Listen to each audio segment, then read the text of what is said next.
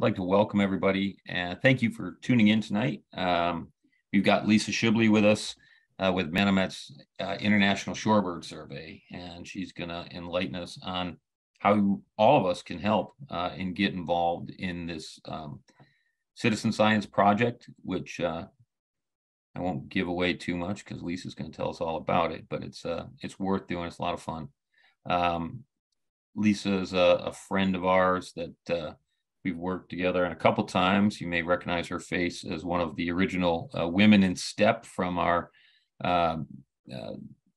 Champions of the Flyway team that almost made it to Israel 2 years ago, and then had to bow out the last second, and then did again this last year, although Lisa didn't join last minute, sadly.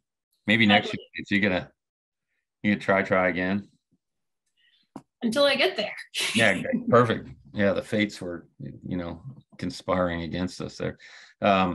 But despite that, Women in STEP, of course, if you don't know the story, you can check it out on the Champions of the Flyway Festival. Hugely successful. Won every award they gave that year for their great work towards conservation and money raising and their great energy and spirit in doing so. So looks like we've got everyone in. With no further ado, I'm going to turn this over to you, Lisa, and have you talk to us about the International Shorebird Survey. Just so folks know, we'll take questions, do some Q&A at the end with the questions, and Q&A box should be highlighted on the bottom of your screen so that you can type in a question there. If not, you can always put it in chat as well. We'll be checking both. And Lisa, please take it away. Okay, great. First things first, let me share my screen. All right. And I will silence myself. All right, did that work? You're there. Awesome. Okay. Hey, everyone. Thank you so much, Jeff, for the kind invitation, for asking me to chat with y'all about Manomet and the International Shorebird Survey. Before I get started, I did want to give a shout out to Jeff and his amazing digiscoping. I've done a little digiscoping on my own, and this is probably one of my favorite images that I was able to capture digiscoping, but I follow Jeff on Facebook and I see all of his amazing stuff he does. So I wanted to say that the next time we happen to be in the same place, I hope I get some lessons because I definitely need them. Anyway, I'm Lisa Schibley, so I'm the North American Coordinator for the International Shorebird Survey, and also known as ISS. And the first thing that I want y'all to know about me is that I love shorebirds. There's so much to love about them. Their epic migration and their tricky identification. I love the fact that they're not straightforward. I remember the very first time that I was able to pick out a white rumped sandpiper from a flock of peeps, and I still remember how excited I was. I love their behaviors, the big flocks, the fact that they occupy our favorite spaces. I mean, who doesn't love going to a beach? And of course, they're the cutest little babies. Those little fluff balls with toothpicks are definitely some of the cutest babies on the planet. So I love shorebirds, and I'm really excited to talk about them and ISS with you guys a little bit. So the first thing I wanted to talk a little bit about is Manomet, because some folks might not be familiar with us. We're a nonprofit, a conservation nonprofit, and I've been working at Manomet since 2008 with different shorebird scientists, supporting shorebird scientists. And Manomet started in 1969 as the Manomet Bird Observatory. So that's 53 years ago. It started as a banding lab, and they've been continuously for 53 years capturing and banding and releasing passerines from 50 different nets. So it's one of the oldest continuous banding operations in North America. And once they had established that, it started to branch out into a lot of different endeavors. And one of the main ones is shorebirds. So Manomet Shorebird work focuses on using science and collaboration to identify critical sites for shorebirds across their flyways. We collaborate with a diverse set of partners across the hemisphere, from rice farmers in Louisiana to salt producers in Ecuador and eco-tour leaders in Georgia. And we're all working together to identifying threats to shorebirds, to work on alleviating pressure on their habitats and sensitive ecosystems, while working to ensure that the human communities that surround the shorebird habitats continue to thrive. And ISS contributes data to all of these endeavors. So why are we interested in shorebirds? The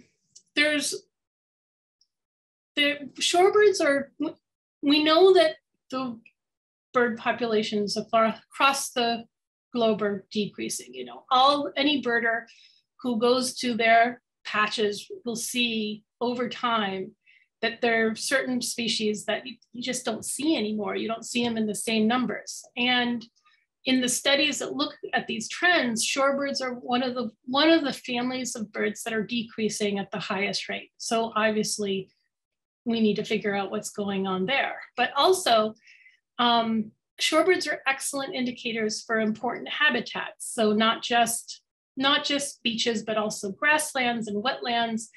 They can tell us what's going on with these systems. Because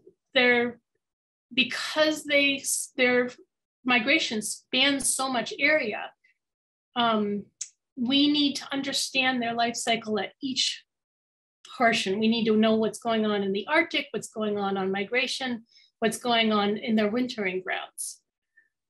Their threats are very complex. So what's threatening them in the Arctic is going to be different than what's threatening them in South America. So all of that means that we need a very robust way to gather information around them, about them. And the International Shorebird is one of those ways. International Shorebird Survey is one of those ways. The goal has always been to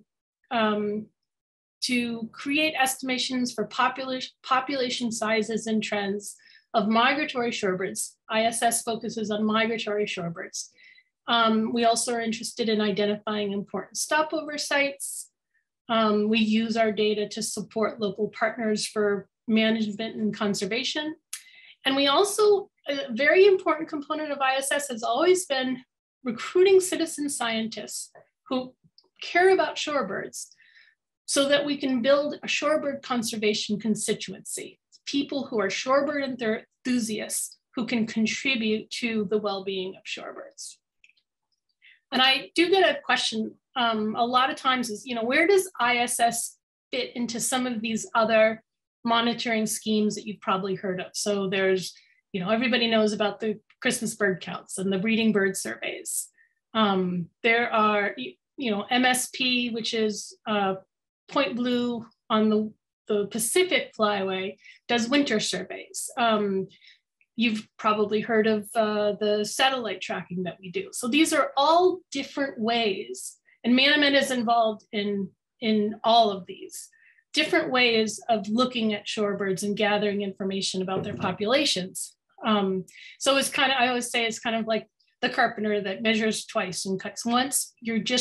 You want different ways of gathering this information so you can have robust model and robust understanding. So Brian Harrington started ISS in 1974. And so he was thinking about all of these very important questions about shorebird migration and populations. And the shorebirds that he were interested in are these migrants. They're the ones that nest in the high Arctic, and they migrate through their flyways, and they spend their summer or spend their winter in the summer of South America.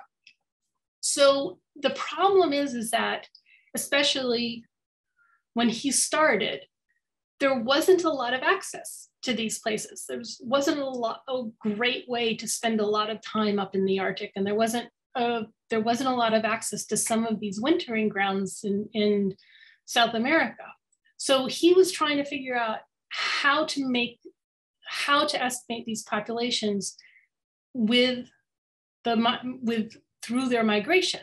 And so he came up with the idea of enlisting volunteers all across the flyways who love shorebirds and have places that shorebirds use nearby, and they visit. He asked them to visit spots regularly and count their birds and send him the results. And it all evolved into Manomet's International Shorebird Survey, which is actually one of the longest running citizen science projects in the world.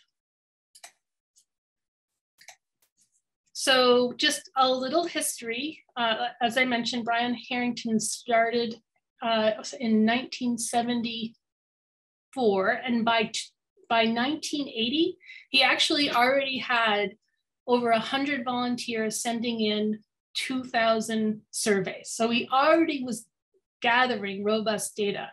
And as the years went by, he had more and more volunteers sending in more data. And we hit 100,000 surveys in 2019. So he kept up that momentum across the decades.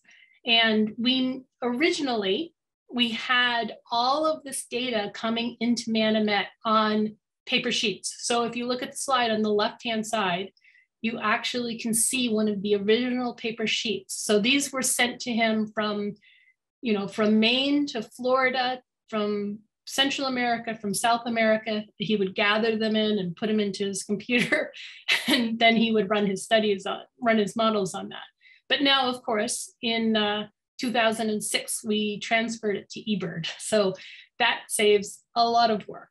And that helps us recruit more because it doesn't take as much paperwork to get the surveys in. So that has helped ISS continue to grow.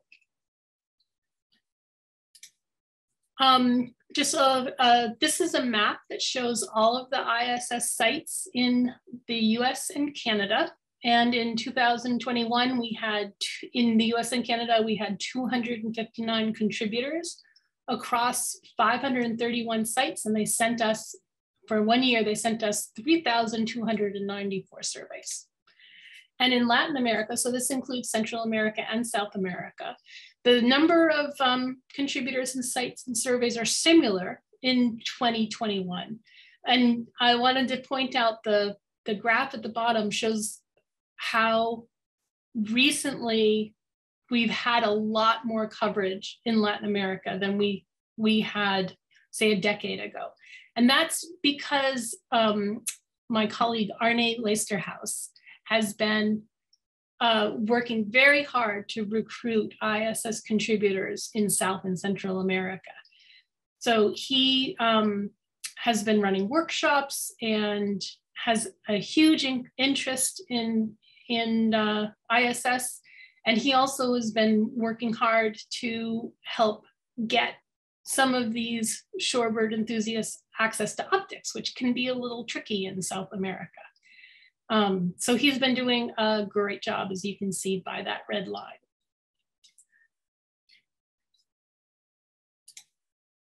All right, so the next thing I wanted to talk to you is a little bit about how the data that the shorebird enthusiasts collect, the ISS contributors collect, how is it actually used by shorebird scientists? So this is an example of a map that was created by Paul Smith. Now, Paul Smith is a scientist at the Environment and Canada, Climate Change Canada. And he has been working with ISS data for more than a decade now. And he's produced quite a number of papers that basically show regional patterns and also hemispheric trends using ISS data. And it is an example of the white rump sandpiper, which I mentioned earlier. As the data shows the trends in the Northeast. So if you look at the map, the blue means that the trend is negative. Red means the trend is positive. Sorry, not positive, but is more negative. I said that wrong, sorry. So the white-rumped sandpiper is decreasing, but it's not decreasing as fast in New England as it is in Canada. And so that's something that he actually discovered with the ISS data. And that's something that, helps the conservation managers, direct their efforts to figuring out what's going on. So this is a snapshot that he produced, maybe 5 or 6 years ago. And he has a new paper coming out. It's going to be sometime in the next year that has more recent summaries, and it shows what declines have been happening for which shorebirds over the past 10 years or so. So that's the most update. That's going to be the most updated that we have for shorebird trends and population. So another place where ISS was used is in the 3 billion bird study. And so that study came out in 2019, and it combined the trends that ISS shows with current estimations of populations. And it showed that 3 billion birds have been lost from North America over the last 50 years. The primary authors were from Cornell and American Bird Conservancy and the wildlife agencies of the US and Canada. And for most families of birds, they used the breeding bird surveys and the Christmas bird counts as their primary source of data. But for 20 species of shorebirds, for the same reason that we already talked about, that the Christmas bird counts, there are not that many Christmas bird counts where these migration shorebirds spend their winter. And there's not that many breeding bird surveys that happen in the Arctic where they're breeding. So they needed the ISS data for their numbers for them to be able to get their numbers for the shorebird family. So we actually got a little footnote in the study. We were very excited about that. And so the 3 billion bird study, really, I'm imagining that most folks have heard of it because it was one of the most shared scientific stories of 2019. They recorded, or they had 1,800 print media articles about it, and 4 billion people apparently the information was distributed to. So it was a very impactful study. But one of the things that I loved about it is that it wasn't just negative. They used the numbers that they got from the waterfowl and the raptors to show that because of the concerted effort that the conservation folks have put into waterfowl and raptors, those families are actually doing well, doing better. They're increasing their population. And so that's an example of why it's important to keep all of these conservation efforts going. And they also had as part of what they did as part of the campaign was 7 simple actions that every person can take to help the birds. And number 7 was to do citizen science projects like ISS. So it's a big cycle. If you do ISS, you're going to help these studies, and they're going to understand what is going on with the birds. So another use of ISS is WISRN. WISRN is the Western Hemisphere Shorebird Reserve Network. And that is something also that was started at Manomet several decades ago in 1985. And it is a system, a network of sites that are important for shorebirds that the managers of the sites, the owners of the sites, commit to taking account shorebirds in their management plans. And they use ISS to identify these sites, and then they continue to track the ISS to see what results their management plans are attaining. So that's another use for ISS data. And then there's lots of examples of local researchers, local scientists, and conservation partners that use ISS data in management plans and local studies for state agencies. There's also ISS is used in national shorebird plans for Ecuador, Colombia, Argentina, Peru, and Brazil, and also the United States has a shorebird plan. So all of these documents that help bring people together who want to figure out how to help the shorebirds, it all uses ISS. So those are the examples of the kinds of programs that will use ISS data for the benefit of shorebirds. And then there's also another big reason why ISS is important. And that's because ISS builds a shorebird constituency. So the ISS, from the beginning, that Brian Harrington knew that shorebirds often inspire a particular passion in people. The shorebirds show up in these places that people love. You go to the beach and the shorebirds are there, and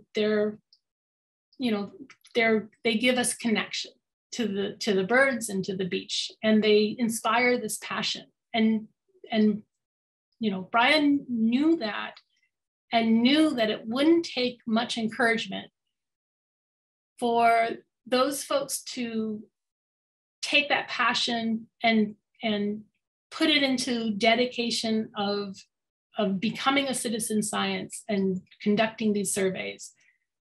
And we have individuals that he originally recruited when he first started the program, and they sent in their records, their surveys for decades. They've submitted hundreds, even a few have submitted thousands of surveys.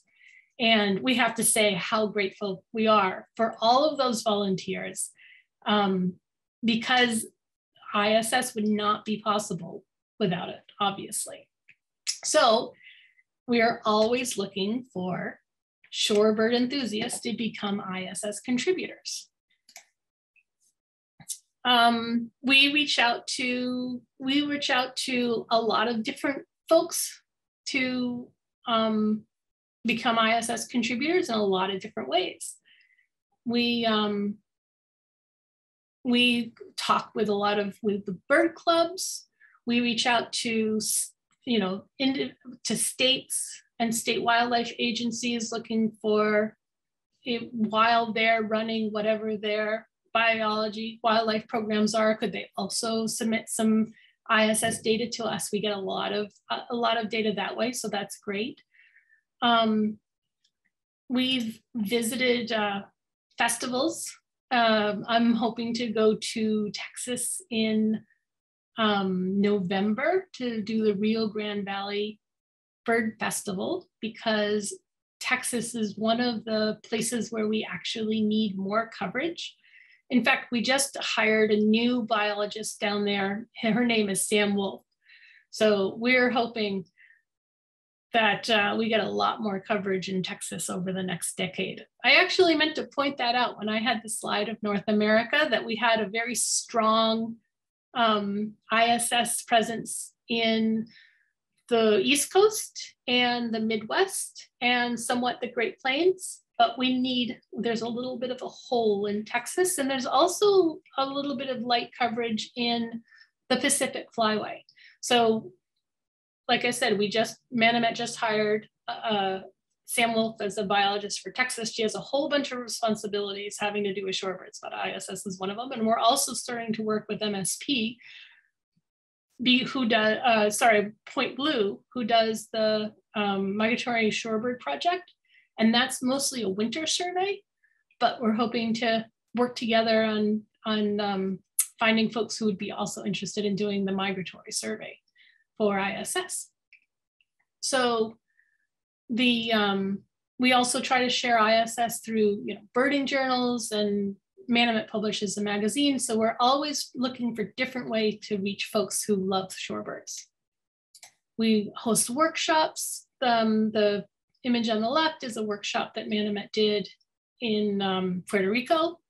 And we have flyers. So if anybody on the call is part of a bird club or an Audubon chapter or a friends group for a National Wildlife Refuge, anything like that, we'd love to talk to your group about ISS and what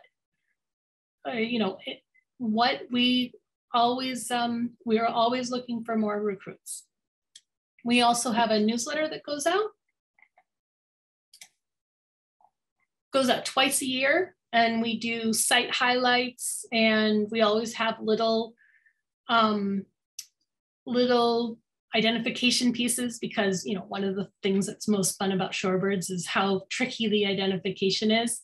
I have an example of a little peep graphic that we put together, and we also have information like this is something that we put together for flag shorebirds.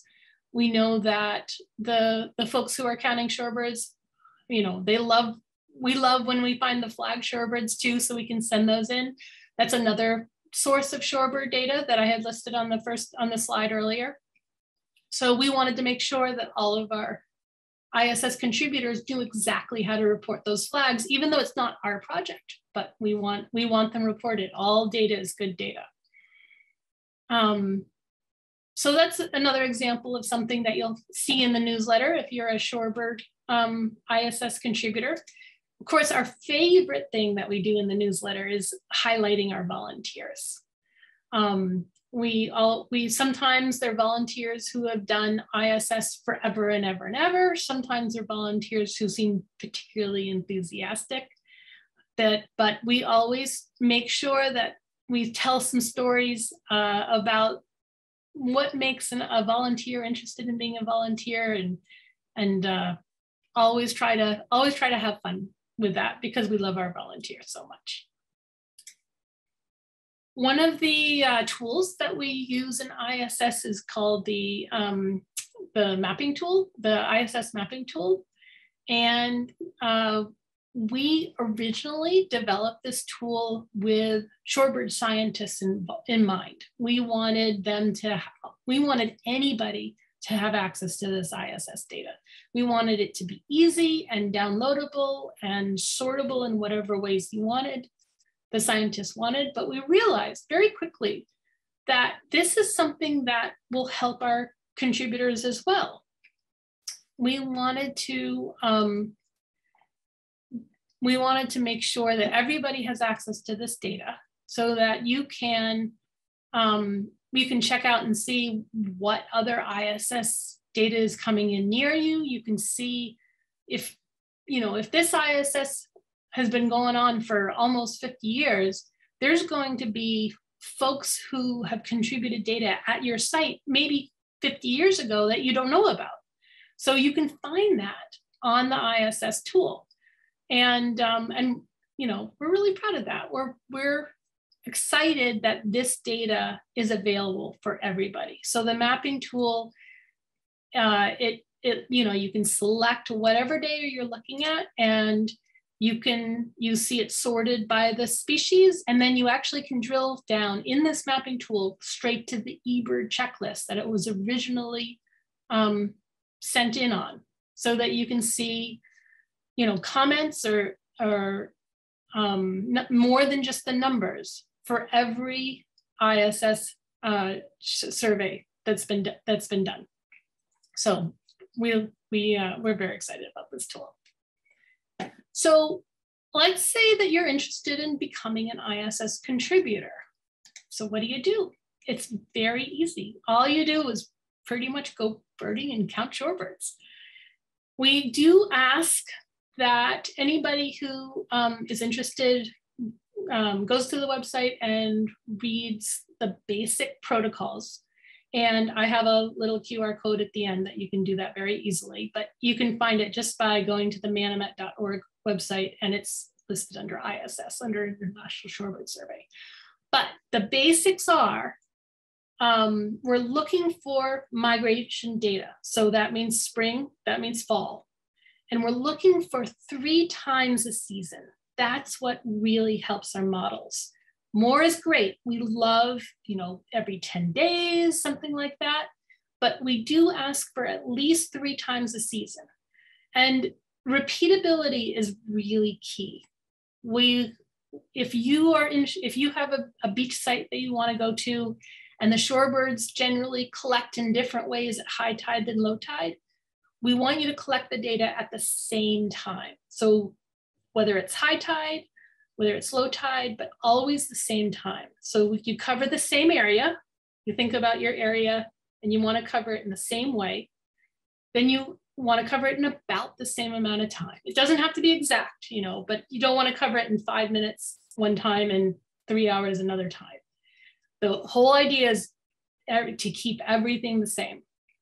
And then, in the same way. So if you walk the beach one day, then you should, you don't want to just drive to the end and cover it that way. The idea is you cover the same area in the same time in the same way. You count all the shorebirds at your site. We love eBird, so we want you to put everything into eBird. But for ISS, you need to count all the shorebirds at your site. And we definitely want you to practice your estimation skills. We have a great webinar that Abby Sterling and Monica Iglesias did a few years ago that is a very nice presentation on how to estimate shorebird flocks. So that's on the Manomet YouTube page. I always talk about that. But you have to, I don't have a link to that. You have to go Google it or something. But that's a great way to practice how to estimate a flock. But we don't expect you to count every single shorebird if it's like 500 shorebirds. But a good estimation is always important. And also be conservative about identification. So there's no reason why you can't just say, okay, that's a Dowitcher spa.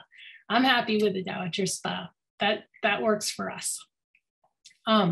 So we always say, when in doubt, peep spa is fine.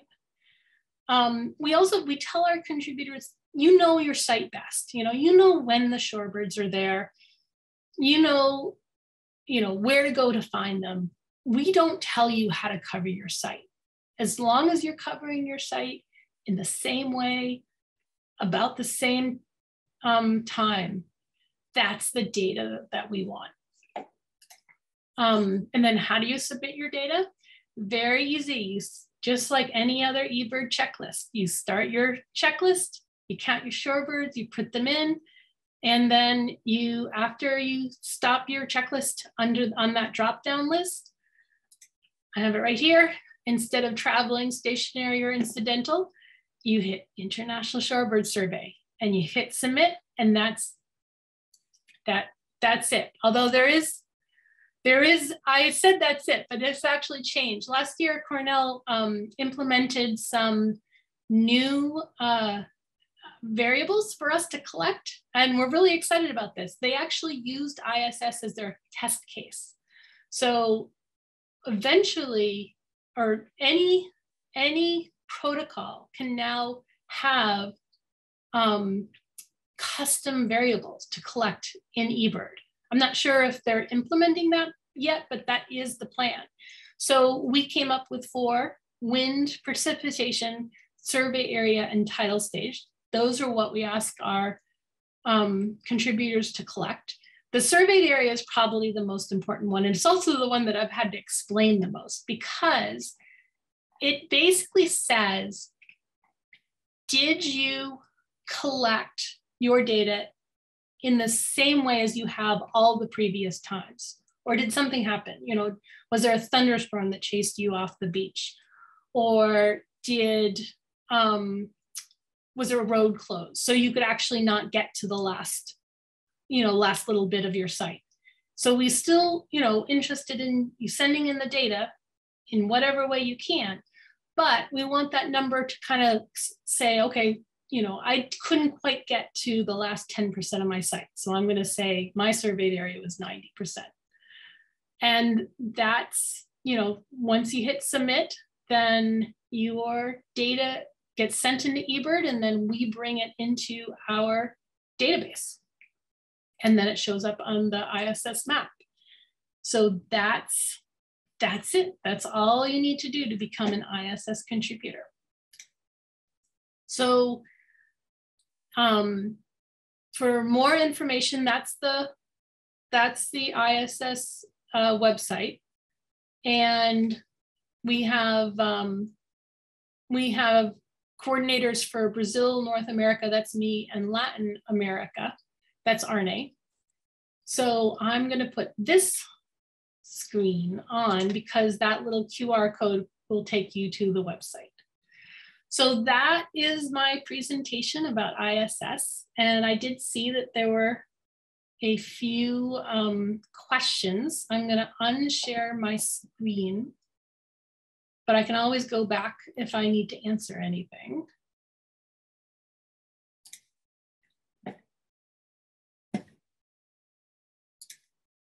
All right, I think I did it.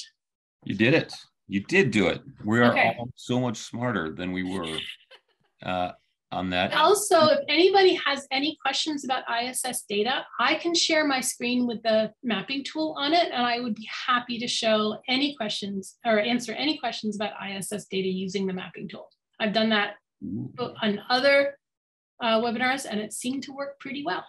All right. Well, let's. You want to tackle the questions first, or give us a little example of that first? Totally up to you. Let's start with questions, and then if any questions involve data, I'll just switch over.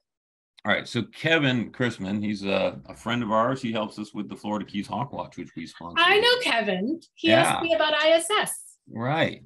So he's asking if you also partner with any of the following projects: the Gulf of Mexico Avian Monitoring Network. So I actually have a meeting with those folks next Friday. So I will be able to answer that question next Friday afternoon. How about Pan American Shorebird Program, Shorebird Marking Protocol? So that's the slide that I showed that had the flagging information, right. I believe. That's the organization that decides what colors go to, Central America is gray, United States is green. I believe so. So we don't put, well, Manomet does have lots of flagging programs, but ISS, which is what I do, I'm not the folks that put the flags on the Shorebirds, but we do encourage and it's fun too. Oh my gosh, it's so fun when you see a Shorebird with a flag on it and you can read it, and that's what you need the Kowa scope for, is to get those Shorebird flags. Digiscoping's helped a lot with me not transcribing, transcribing that wrong, but yeah. Usually what I do is when I'm looking at it, and the first thing I do is record my voice. And so I'm reading the numbers out loud. Okay, it's an A. No, it's not an A, it's a P, but I get it. I get it recorded, and then I work on the picture because I never have a pen in the field. Or you drop it in the sand as a He also asked about Atlantic Flyway Disturbance Project, if you're cooperating with them as well. I don't know if that one. Yeah, that's part of the Atlantic Flyway. It used to be called the Atlantic Flyway Business Plan. I think it's now the Atlantic Flyway Conservation Initiative. So Manomet was part of the team that put that together. And I think they're looking to NIFWIF for funding, and ISS is all absolutely part of what they use to decide what sites are important and things like that. Mm-hmm. All right. Yvonne's asked here if you also incorporate data from the Pacific Shorebird survey with Point Blue. And I think that was one of the projects that you actually also highlighted. Yep. Octagon, right, or whatever it was. Yep, that was in the Octagon. And we have had meetings with Matt Ryder, who is, you know, the lead of MSP, I think, the Migratory Shorebird Project, which is Point Blue. So Manomet cooperates with Point Blue on a lot of Pacific flyway monitoring programs, and our partners and staff are their partners. So yes, we do coordinate with them. It doesn't go into the same database though. So their data is, Yvonne, I hope you can correct me if I'm incorrect. I believe is very focused on winter data. So they're interested in mostly where are the shorebirds spending their winter. So I think it's either a January or a February survey, and it's done in a short window.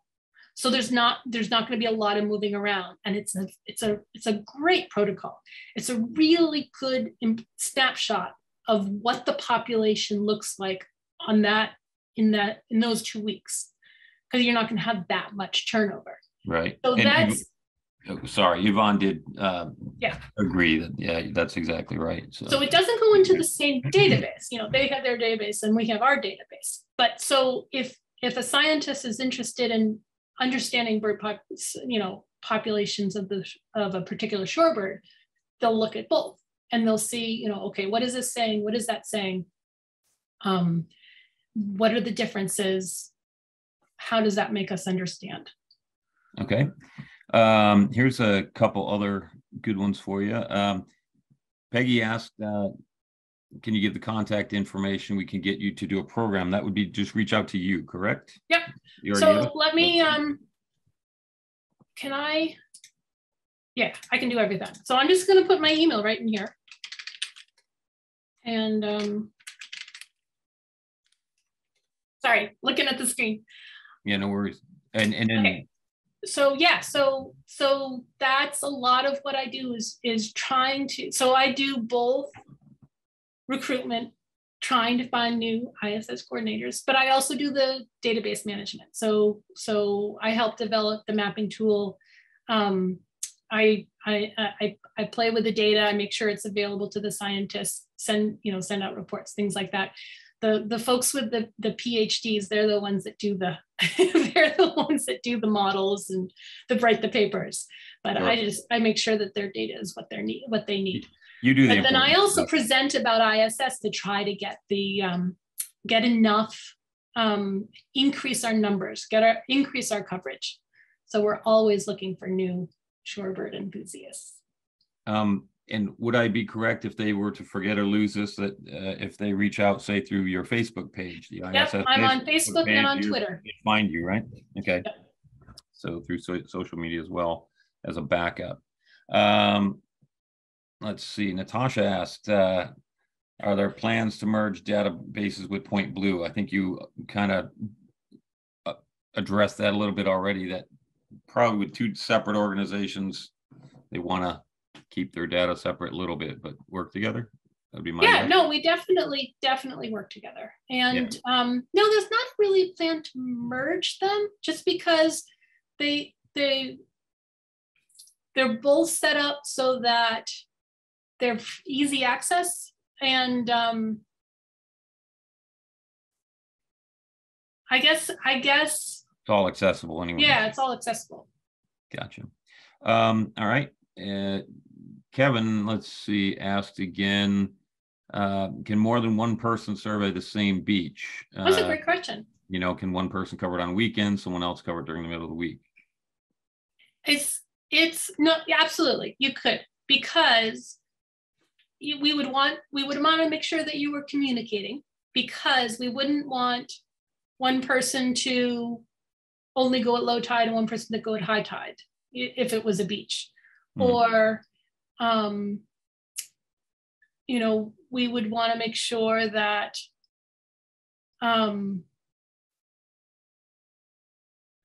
I guess it's the only answer that I can think of. But we would want to make sure that it was done the same way where every time it's done. So, you know, we've had people who do a beach for 2 or 3 years, and then another person does for 2 or 3 years. And we always say, oh, do you happen to know this person? Can you reach out and say, oh, did you cover this section of the beach or just this section of the beach? We also have, this is really exciting, we're going to add a piece of the mapping tool where someone will be able to actually draw a polygon on the mapping tool around the site that they cover.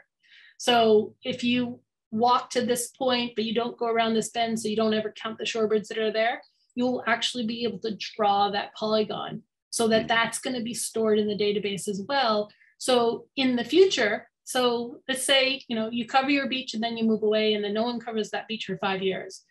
And someone is interested in covering that beach, all of a sudden you can contact us and we'll send you that polygon and you'll know exactly what was covered originally. Oh, that's and we really do have polygons. When it was originally established, we did ask by hand all of the folks to describe what they're covering in their site and send them in. And so we actually have all of that information, but at some point we stopped gathering it. So we're starting again.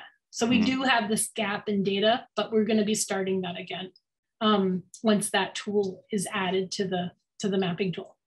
Oh, that'd be really cool. I mean, obviously, eliminating as many variables as possible is key in any of these monitoring programs. You know, I'm more of a hawk watcher, but it's the same thing. You know, we try and consistency as consistent as possible to make the data more meaningful. And then Mary asks, and this is one that I can handle. She's just asking if Kowa has digiscoping webinars available. And yes, Mary, we have. If you go to our YouTube channel, it's youtube.com/user/Kowa Sporting Optics, or if you just go to YouTube and search for Kowa Sporting Optics, you'll come to our page. And we literally have, I guess, probably 100 plus different webinars now, and this one will be hosted there as well. Live in an evergreen copy. But yeah, we've got a handful of really good digiscoping webinars, you know, in particular, phone scoping is one of the most popular ones. I did one last year, phone scoping made simple. We did another one the year before in conjunction with Phone Scope and their rep, which was really fun. So yeah, there's a bunch of information there on digiscoping. We'll be doing more because we're constantly getting new Kowa Scope owners and we need to revisit this. So keep an eye out in the near future for that. Let's see, Yvonne asks, we have seen count sites get developed so that the count changes radically. Have you had many count sites drop out? We definitely have. And I don't know how I know, Jeff, you know Jim Danzabar, right? Is that how you pronounce this? Danzenbaker? Danzenbaker. Yep. So his father, who I also believe was also Jim Danzabaker, was an ISS contributor back in like the 70s and the 80s. And we have this whole series of correspondence from him about a spot in New Jersey that he covered for years and years and years, and then they paved it over. And we have the final note that says, well, I'm not going to cover this site anymore because it doesn't exist. It happens. It absolutely happens. Yeah. And so the models take that into account. The models look at places that used to have ISS and don't have ISS anymore. And then they look at places that didn't have ISS and have ISS more. And, you know, one of these days I'll sit Paul Smith down. I'll say, okay, so exactly how does the math work? But it does. They know how to take that into account and what that means. And I also wanted to say, Yvonne posted about the incoming tide stage. The Pacific's Shorebird survey, which is MSP, the Migratory Shorebird Project. I think that's kind of one and the other. Has their contributors starting the count at a certain stage of the incoming time. And that absolutely completely makes sense. And I think that's because Point Blue has already defined the sites that they want to get data from. So these are sites that are well defined. They've mapped all their polygons. They know that these sites are going to be sites where the shorebirds are consistent and have consistent numbers on the incoming rising tide, which makes sense because actually most beach are like that. Mm. But some, yes, and simultaneous. So that's how they get a really good count of total population. But there are some places where people see shorebirds that aren't going to be good at rising tides. You know, they only are uncovered at a low tide. And like I actually have one of those. One of my Ellisville ISS site up here in Massachusetts is really good at a low tide. That's the only time it's good, but it's so juicy, they love it. Yep. And so if I were doing an ISS site at a rising high tide, it would be covered. So that's why we say, so it's just a slightly different protocol. We say, you know your sites best. We're not defining the sites, you are. You pay attention to your shorebirds, you know when they show up, you know when they leave, under what circumstances.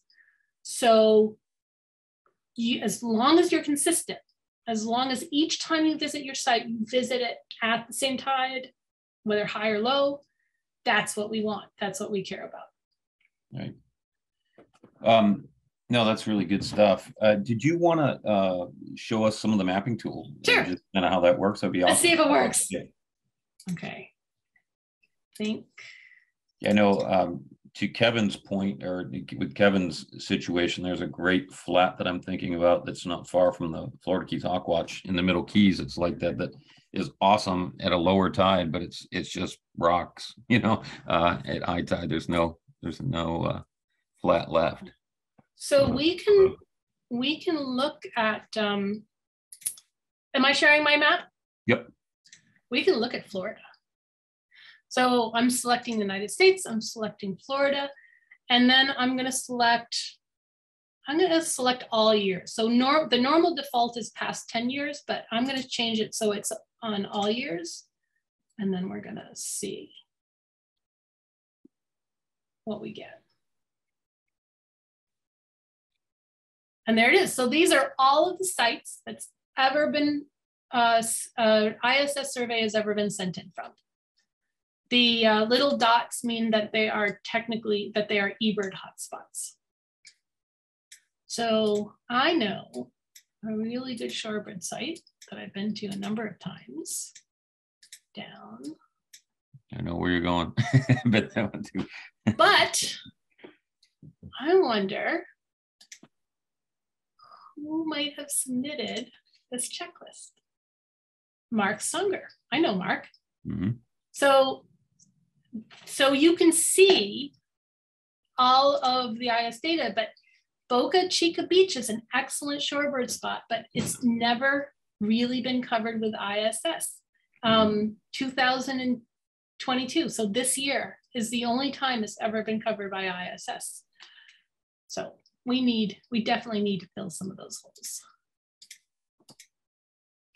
Well, I also see that part of the crowd, we've got one of our counters, Mariah from Florida Keys Hawkwatch is in here too. And, you know, they do daily surveys in Long Key State Park. And, you know, they keep track of all the birds from the Hawkwatch at Curry Hammock State Park, which includes shorebirds. So I got a feeling you might see some more stuff from those guys. That would be awesome. They're doing it already, and it's just a matter of clicking another box, right? Yes. If they're submitting to eBird, and there's not another protocol going under, then as long as they're doing it the same way each time, absolutely click ISS and that'll go right into our database. So this is one of the things that I wanted to show. This is why, see if it shows up. So I'm just doing the past 10 years. Actually, let me change that. I'm going to do, the past, say, 5 years. And while you're doing that, Kevin asked again, he noticed, he's looking at it and noted that there's no blue pins, gaps in the data for large sections. Does this mean no one's counting there? And yes. I'm assuming that's a yes. If there's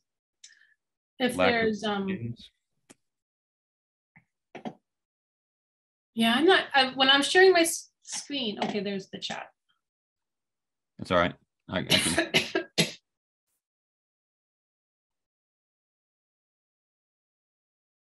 I'll make sure we're not missing it. Right. So I understand what you're asking. Sorry, I didn't quite get the question. I just read it. So yes, so the Gulf Coast Audubon surveys are happening. In fact, originally they were set up with Manomet folks together after, so it must have been, it was 2009, 2010 that the Gulf oil spill happened. Excuse me. The Gulf Coast surveys were set up then, I think. So they were actually set up originally with ISS protocol in mind, so they could be together. They could be submitted to both data sets, but that actually didn't happen. So that's one of the things that the call is about next Friday, is to figure out how we can be more cooperative with what data is going where, and how we can make sure that, you know, the partners, the conservation partners that need access to it can get access to it. But yeah, there's a lot of really good Gulf Coast data that we just want to make sure that, you know, people who are answering these big shorebird questions know what data is available. So that's really important. But the one thing I was going to point out is that there's not a lot of Texas data. So you can actually see some, you know, some dots down here, but there's not a lot. I know my friend Susan is one of the, she's on the call. She's one of our really good surveyors down there. But we, you know, Texas Gulf Coast is so important for shorebirds. That's why Manomet is actually hiring someone to overlook a lot of shorebird work down there, but including recruiting for ISS. So she's Sam Wolf. She's really awesome. And she's on the talk. I don't know if you know hey Sam. Sam's with us. Hopefully Sam will meet you, Jeff, at Rio Grande Valley Birding Festival. Perfect. Yeah, looking forward to it. Good. Yeah, I mean, some of those areas, I mean, obviously, you know, near Corpus Christi and, you know, Anahuac and the shorebird flats in Bolivar Flats are amazing, you know. Yeah, so. Yep. And there's a lot of, I mean, that's a lot of the local, there's a lot of really good local work going down there.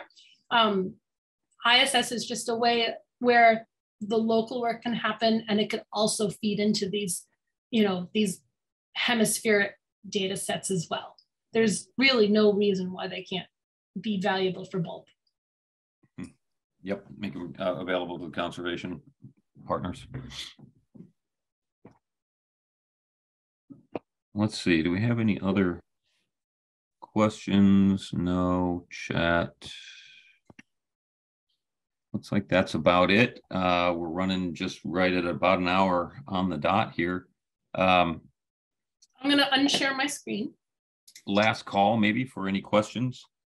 If not, hopefully you all learned something, and some of you will be reaching out to Lisa and joining her flock, as it were, of researchers and helping with the shorebird conservation. That's so important, you know, to be able to have the, as you said, how did you describe the data? Not rich. It was there was another word you used, a different adjective. What did I use? I don't know. A large data set, right? At any rate, great talk. It was really cool to hear exactly how this is used a little bit more. You know, I'm even familiar with it, but I learned a few things. So great to hear about it. Great to see you again, Lisa. Thanks for taking the time tonight. And once again, we'll be putting up an evergreen copy of this. So we'll see. You'll probably get a lot more people. We generally have a lot more people that actually watch our YouTube videos than join us live even. So you might be in for it, hopefully. Well, I really had a lot of fun talking to everybody. I could talk about shorebirds all day. And you guys had some really great questions, and more data is always better. So I really appreciate the opportunity. And I'm definitely looking forward to getting that Digiscope lesson for sure. Okay, done. And I'll maybe even submit some checklists locally. Who knows? Ooh. Ooh. All right. Thanks again. We're going to sign out. Thanks again to all the people that joined us, and keep an eye out. We'll be advertising more webinars on a more frequent basis. So thanks for joining us once again, and look forward to seeing you on the next one.